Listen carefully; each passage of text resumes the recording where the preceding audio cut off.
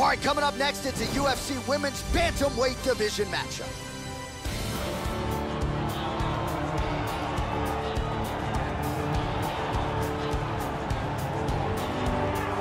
All right, here she is, ladies and gentlemen, really as well-rounded a mixed martial artist as we have in the UFC at present. Not gonna wow you necessarily in any one area, but plus skills in every discipline of mixed martial arts, and a handful for anyone in this division, just about anywhere the fight goes. With her skill set, she is comfortable anywhere in that octagon, a scary proposition for the rest of her fellow contenders.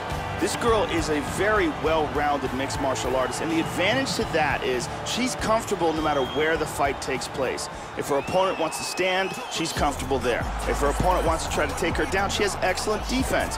If the fight goes to the ground, she has an excellent ground game. So she is fully well-rounded, and because of that, she is much more confident no matter where the fight takes place inside the octagon. All right, here she is, ladies and gentlemen, making her way to the octagon, so the wait is nearly over for this rivalry matchup here tonight. These fighters do not like each other. That is not breaking news. If you followed this fight during fight week, the bad blood getting up in each other's faces at the weigh-in. We'll see who emerges in this rivalry matchup here tonight. This girl is an excellent striker. Very fast hands, excellent Muay Thai, good boxing, very good takedown defense, and she is an aggressive pressure fighter. All right, just about ready for live action. Here is tonight's tale of the tape. More than 5 years apart, with some differences in height and a similar reach. Here once more, Bruce Buffer. Ladies and gentlemen, this fight is 3 rounds in the UFC Bantamweight Division.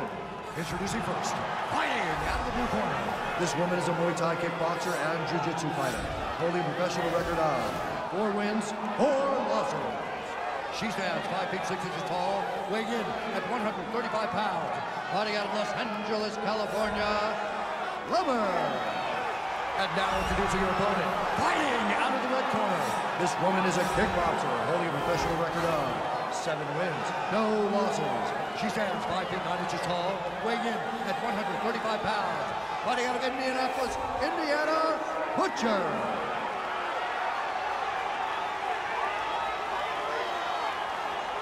And when the action begins, our referee in charge, Eve Levine. The veteran Eve Levine draws the assignment here. You ready? Here we go. All right, so here we go with round 1 as we get this rivalry matchup underway. These fighters, of course, do not like each other. They have said they will try to just focus on their skills and letting their skills take over. Easier said than done, of course, when you're sharing the octagon with someone who you have such legitimate disdain for. Oh, nice job staying busy. The offensive onslaught continues. All right, round 1 is underway. Most anticipated fight here. And how about the power in her leg kicks, her body kicks? She'll go to the head as well. Certainly something her opponent has got to be mindful of here as this fight gets started tonight.